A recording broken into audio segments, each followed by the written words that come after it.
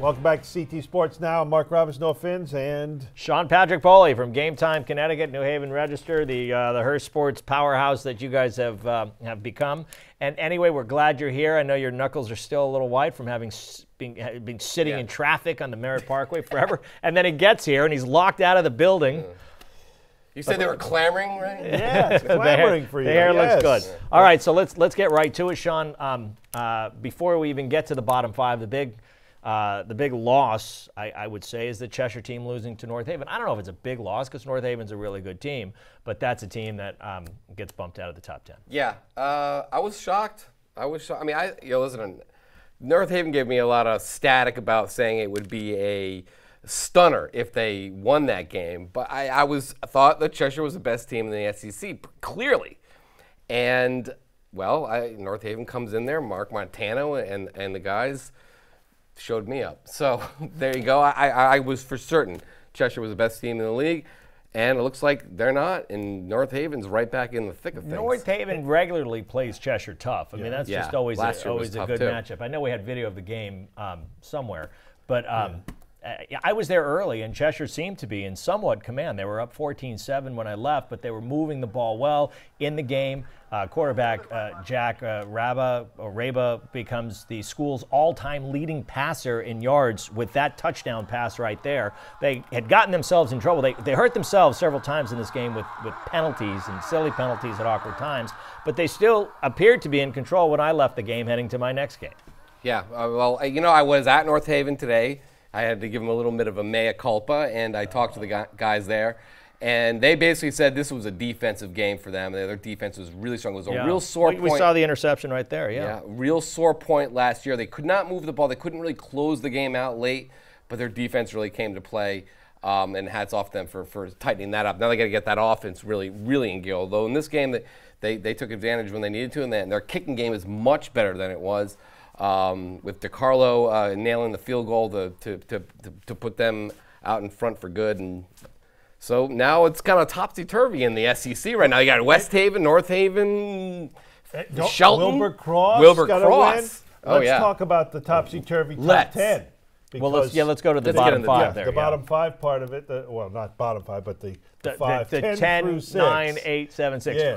Greenwich with the game off, but Middletown continues to impress. Yeah, I mean, they're rolling through their CCC schedule and haven't really had any speed bumps yet. Okay, now at 6 and 8, you have been battling on Twitter with folks. I mean, listen, New Canaan they both have the same record. New Canaan, St. Joe's. St. Joe's beat New Canaan. St. Joe's beat New Canaan, and New Canaan. At New Canaan. Yes. Let's all remember, and they lose to Darien by 32 points. And they get knocked below New Canaan, which is killing it since.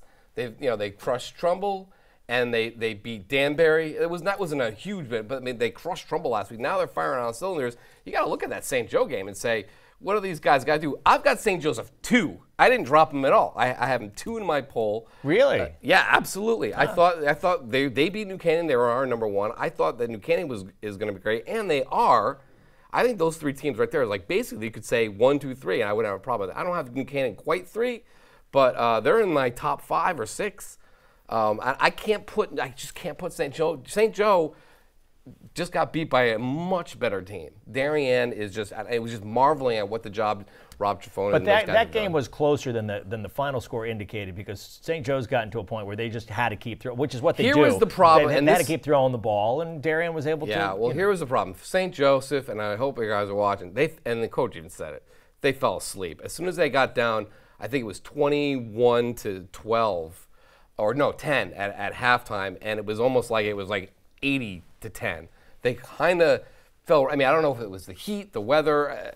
They just were not into that game. As soon as they got down, they were, we're out. Yeah, but it was also a case of, Darien just sending that defensive line in with everything they had. Darien is everything that they were last year, and maybe even more. They've rebuilt the defensive line. It looked just like the last year's team. They have the same names, but they're just different kids. They always look the same, and coaches have said that for years. Let's look at some of those teams that maybe have a shot in 5-1 in the poll. Maybe have a shot at some point to if they don't play them directly. Do we have the poll? Do we have 5 through 1 through 5? So there you go. So wait, did Darien get every single first place vote? They got every single one. So the one dude who kept voting Ansonia finally changed his mind. He finally flipped. Yeah. I'm really curious about why he just But flipped. I did vote. Ansonia did nothing to lose the vote. No, they didn't. But Darien's impressive win over St. Joe's. It was at that point you say, you got to give Darien that #1 vote. But I did have Ansonia in my poll. I had Ansonia too. That's fair. That's not a big deal. Interesting that you both have teams from Class S as ranked second in the state, the smallest class. St. Joseph, it's not a Class S team. And let's be honest. But here. I think Ansonia is the smallest team in the state. They are one of them. Yeah. That is true. But, everybody in the city plays football.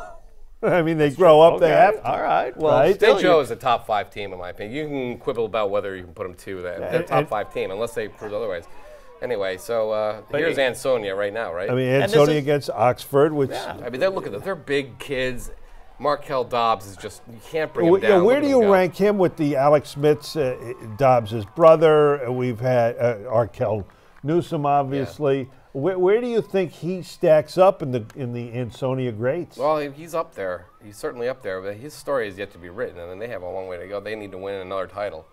They need to put another banner up, and that would be a great way to kind of get the comparisons. I mean, if you're going to be great at Ansonia, you got to win at least a couple titles, like the other guys did. Okay, all right. I mean, it's just not one guy. You can't. Well, Thomas won a couple, right? Arkel, didn't he win a couple? Yeah. Yeah. Let's talk about some big games coming up this week. It's kind of a weird schedule. We have a lot of games being played on Thursday. Well, Yom Kippur kind of changed the schedule a little bit, but talk about some of the big matchups as you see it. Well, one I'm really interested in seeing is the Windsor versus E.O. Smith game. You'll be there, I think, Mark. Yeah, up at Windsor. Yeah. We're going to get a chance to see Rondell Bothroyd, our first-team All-State as a junior. The guy's a defensive lineman. Yeah, and I haven't seen him yet. They keep sending me clips. He's going to Temple next year. And I'm anxious to see how he does. And I remember last year, the reason why I had him on our first-team All-State, I didn't see him, but Windsor coach Rob Fleeting swore by him. He said, we could not block this kid. Couldn't block him. Based on all the video, I didn't see him live, but based on all the video I saw last year, nobody could. Yeah. No, I mean, so he was a beast. One man does not make a team. I'm interested to see what happened. Windsor won that game last year anyway, so this would be kind of interesting. E.O. Smith's 3-0. Yeah. And so are they. E.O. Smith not a whiff in the polls. So, I mean, they've had some close games now. They get to play the big boys, Windsor. E.O. Smith's best team in stores. Oh man. Not going there. So any other games? It's just been a weird schedule. I mean, what else we got out there? I can't even think of any off the top. It was like the first one I thought of. I know the SEC's kind of gone their crossover route, so we'll see. Sheehan play Fairfield Prep. See how that goes. Okay. Should be interesting. All right. In Lyman Hall. We'll be looking for your coverage. Lyman Hall. Yeah.